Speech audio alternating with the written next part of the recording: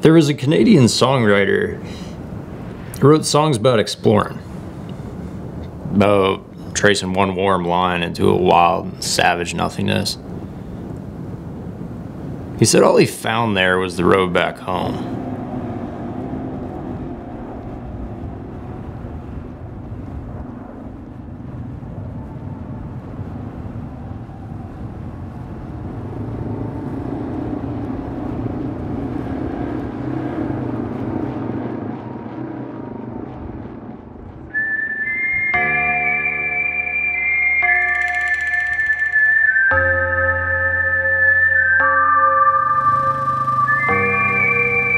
The TW200 needs open country.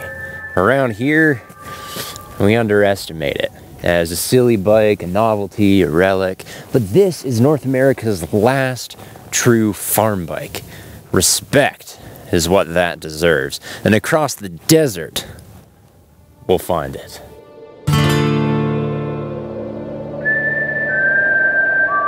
300 kilometers of semi-arid badlands span the Thompson Plateau. These ruts, rifts, and rocks make the perfect proving grounds for a bike that's made to plow wherever we point it. And the T-Dub neither follows nor avoids tracks. One need not pick lines nor even consider riding it to be a sport. The bike pushes anywhere as a point of duty, like a tank. We can thank the rear tire on the front and the ATV tire on the rear for this otherworldly grip and buoyancy. See, farm bikes are not about going off-road, they're about going off-trail. Spongy forest floor, mucky cow fields, shale rock, side hills, where the sidewall lugs grip like a herd of mountain goats. In open country, TW rides free. So I'm heading into the void to find something we lost there. A place, a time, where rolling off the trailbed wasn't a sin punishable by death. I want to find the open range out there. And in here.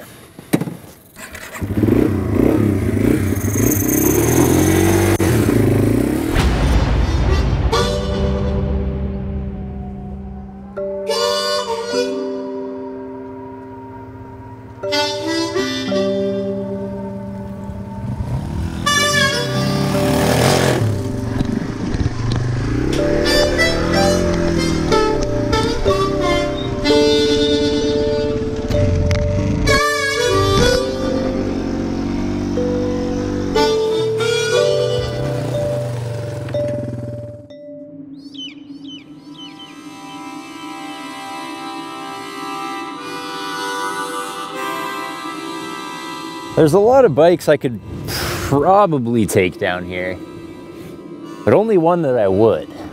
A bike that can be had in exchange for your average tax return. A brand new 30-year-old motorcycle damn near unchanged since 1987, with R&D costs faded beyond memory and 3 decades of replacement parts.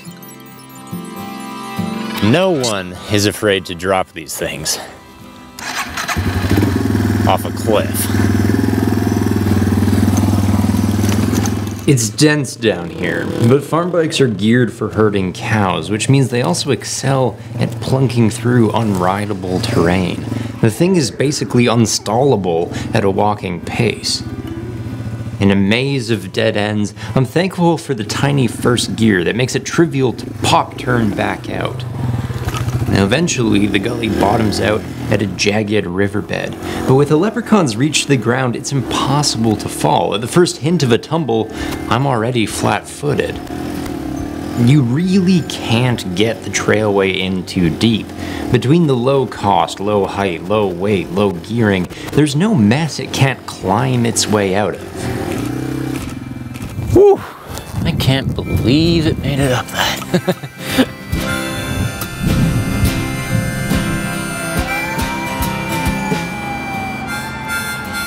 No shit, I can get the TW200 places I couldn't take my DRZ. And with the first gear this tall and tires this wide, well, farm bikes will churn through anything.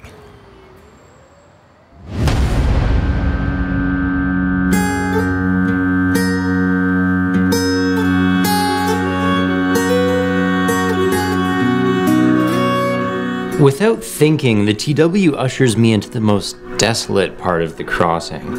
On a bike that never falters, it's easy to get caught way out there.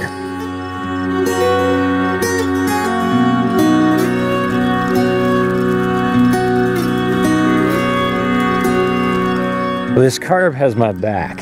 In jetted lean, it takes a shitload of choke and patience to start on a cold morning, but damn if it can't squeeze 200 kilometers out of a tank. That's not bad for a 7-liter thimble, and almost a quarter of which is the reserve I just hit. We'll make it out.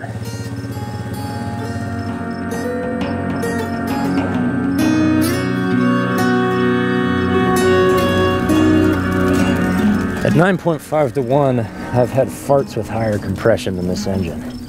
The TW will run on any old hooch from any old moonshiner's cabin on the mountain. And 87 octane, it's more than enough. Like a brick shithouse, the bike is so unrefined that it becomes an asset. And there's nothing to go wrong. Even the battery is backed up with a ready-made kickstart port and a rear tire with so much grip you could bump start it in a lake. Of course, not everything from the 80s was tougher, and these handlebars bend if you breathe on them. The skid plate is made from aluminum foil, foot pegs are sized for infants, and the handguards are invisible. But when it comes to the cold, critical systems, farm bikes never buy the farm. They're reassuringly reliable out here. Like their cast iron cylinder, you can use them up, and when you do, you'll only have bored into a whole new life cycle.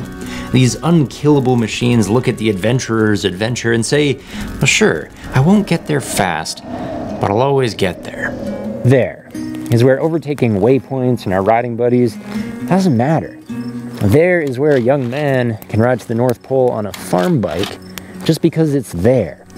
Without cameras or timers or Twitter feeds, there is what we really mean by adventure. And I can see it from here, and nowhere.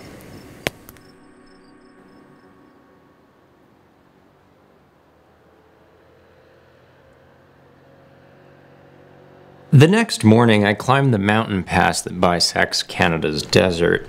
Our T-Dub has some decidedly weird geometry. You can scrape pegs and still leave chicken strips the size of pool noodles.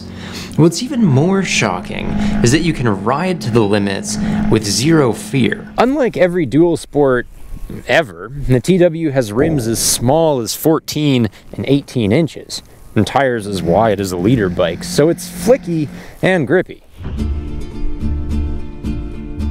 Quite a bit more so than its speed requires. If you want to see what 13 horsepower looked like in 1987, just look down. 115 kilometers an hour, eventually. I'd go up a tooth in the front, so she'll cruise at 100 without having an asthma attack, but no more than that. I'd hate to lose the wheel-popping, tree-climbing playfulness of that short gearbox.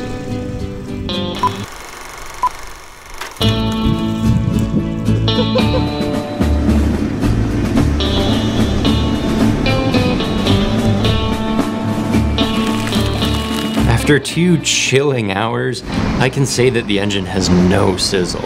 It feels like it's been detuned to run for half a century without maintenance, and so farmers can plop their 8-year-olds on it without fear of killing a kid, which is accurate. But the motor is typically steadfast. With its lean mixture and 400-pound farmer's wife load capacity, our TW shows little fade under altitude or luggage. It just trucks on like a tractor. I get the sense that this bike is a hoot on pavement by accident. Dropping into the desert once more, the T-Dub's street performance seems a hilarious side effect of its primary abilities.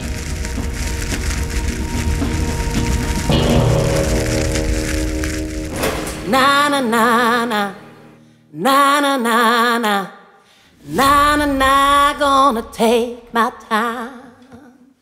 Do-de-dee-dee. Do-da-da,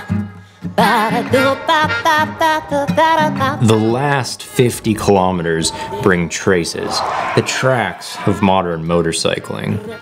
I see routes for hill climbers, jumpers, racers, for trail bikes and trial bikes, big bikes and little, a tiny corner of this desert parceled for each, and a corner of every model lineup to match. My open range motorcycle is starting to feel silly again, a novelty and a relic.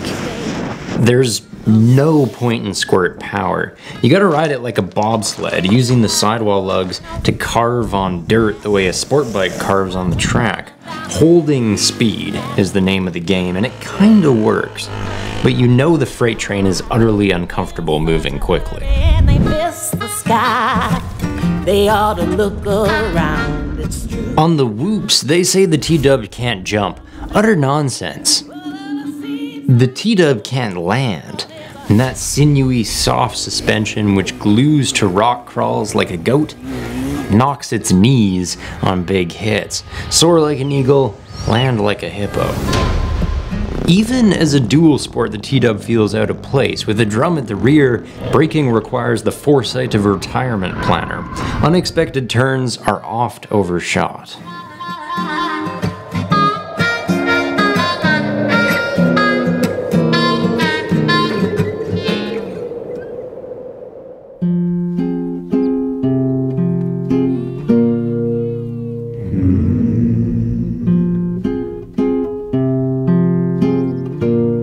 No, the TW200 needs to see where it's going. Put out to pasture, off-piste. Which is a joy my generation barely knows. We don't make a lot of farm bikes in North America, and we sell even less. Replacing open range machines with specialized single-use vehicles. Replacing open ranges with litigious single-use land. But as long as there's a desert in here, and if the piano company keeps putting one in there, we only need a smidge of free land at the end of this all.